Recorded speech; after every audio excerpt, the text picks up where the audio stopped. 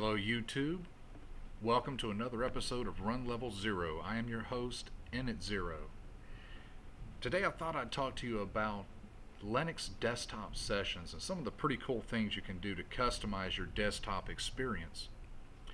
A few days ago I posted a video on alternate commands and how you could use alias to create custom commands in the Linux environment, and specifically how you could use those commands to launch your VirtualBox VMs. Today we're going to take it a step further and show you how you can truly customize your desktop experience. On Linux operating systems, you have the option of installing different desktop environments. You see that my primary desktop is XFCE. On my virtual, my LXLE virtual here, you see that I'm running LXDE as my my desktop of choice here. Now when you install multiple desktops on a Linux distro, you get the choice of choosing between those desktop environments on login. And what launches during those sessions and how those sessions are set up are governed by your session files. I'm going to show you how to create a few of those customs, because you can really do some neat things with those. Now, for purposes of today's demonstration, like I said, we are running the LXLE VirtualBox within my host system so I can record it. And we're actually going to be running a virtual within that virtual so that I can actually get the recording done. So let's see how this works out. The virtual that we're going to be running is a live version of Anti-X. It's a lightweight Debian-based distro using I believe it's the Ice Window Manager and the Fluxbox. You have your choice on login. So within your host machine, what we're going to do is we're actually going to create a couple of session files, and I have some notes here to show you. The first thing that we're going to do is launch a terminal, and we're going to create our desktop file. And I will put all of these notes in the video description. But what we're going to do is we're going to launch our terminal. Now, I've already created these session files, these desktop files and session files, just for the sake of saving time. But what we're going to do is first we're going to create the desktop file. We're doing this in Nano, which is a terminal-based text editor, but you can use the text editor of your choice. Just substitute it. Instead of Nano, if you want to use gedit, just type in sudo gedit. The desktop files are located in /user/share/xsessions. And the one that I'm using today is called Debian.desktop.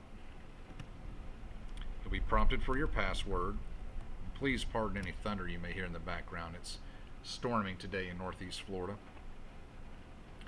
And this is what it looks like. A desktop entry. And all you're going to do, you can copy and paste this right out of your desktop notes. Here you see I've renamed mine to Anti-X session. This is what's actually going to be displayed for you to choose on login, as you'll see in a few minutes. And all this does is point Linux to look here at this session file that we're about to create. So it tells Linux, when you log in, give the user this option. And if they select this option, you're going to run and load this desktop session file. So, oops, don't want to do that. I hit the wrong one. That's the one I want. That would have been tragic. The next thing we're going to do is create that desktop session file. So, once again, going back into the terminal, Now we're actually going to create that session file and give it its parameters. Once again, you can use whatever text editor you want to. Now there's a couple things you want to look at here. This is going to set up our base as a solid black background. There's really only two things that we want to open up here, and this is where you can get really creative. The first thing you must have is your window manager. And on this Linux distro, LXLE is using openbox. If you're not sure which desktop manager you're using, you can open up another terminal and issue this command, wmctrl --m, and it will show you what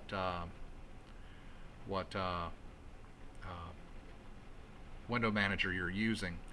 The ampersand at the end of the command is telling it to start openbox. The ampersand says keep it open even when the terminal has completed or closed.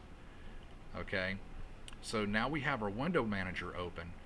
Next, you can put in any number of desktop or any number of applications you want it to start.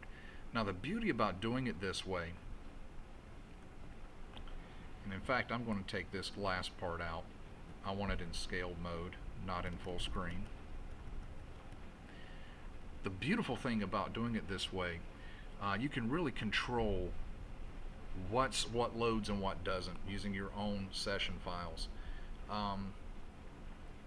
If you really think this through, if you wanted to, you could even start a desktop session on login that was nothing more than, say, a web browser or a specific application. Perhaps you have a database that customers will be putting information into, but you don't want them to be able to access any other resources. You can really lock down what people are able to access. You can even create a non-sudoer account that only had very limited access on the computer, and using a session file like this, you could actually turn your computer for that logon into a sort of kiosk. So if you only wanted the people to be able to access certain websites, you could really go crazy with this.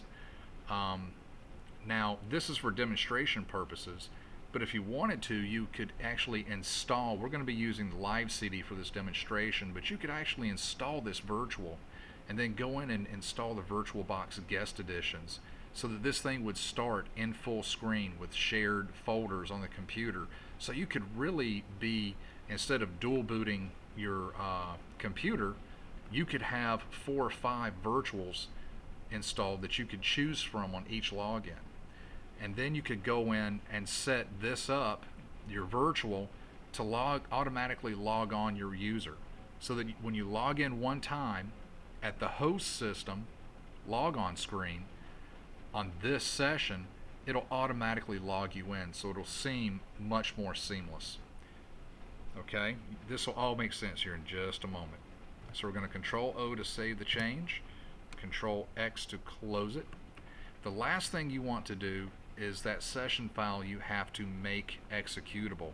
So you're just going to chmod +X, that makes executable, and then the path to the session file that we just started, or that we just created here.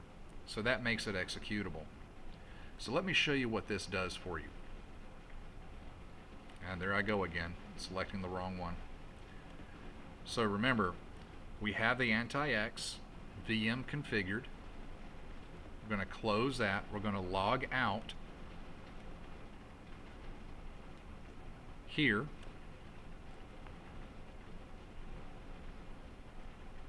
Alright, and now on our login screen you can see that we were in the Ubuntu session. When we click it, there is our anti-X session there.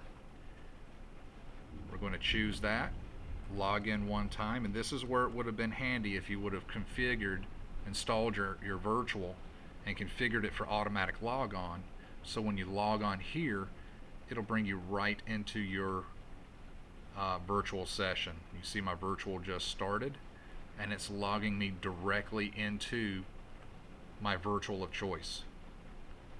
What's great about this is we don't have to worry about We don't have to worry about all those unneeded applications running in the background on your host system. So that's conserving RAM that you can give over to the virtual. So if you configured a host system that was bare bones and then had 4 or 5 virtuals running in it, you could give most of that host RAM over to the virtual and literally be running 4 or 5 different desktops on one machine. Well, this has been Init0 for another episode of Run Level 0. Thank you very much for joining me, and I hope you rate, subscribe, and comment below. I hope you find this helpful. We'll see you again with another episode soon.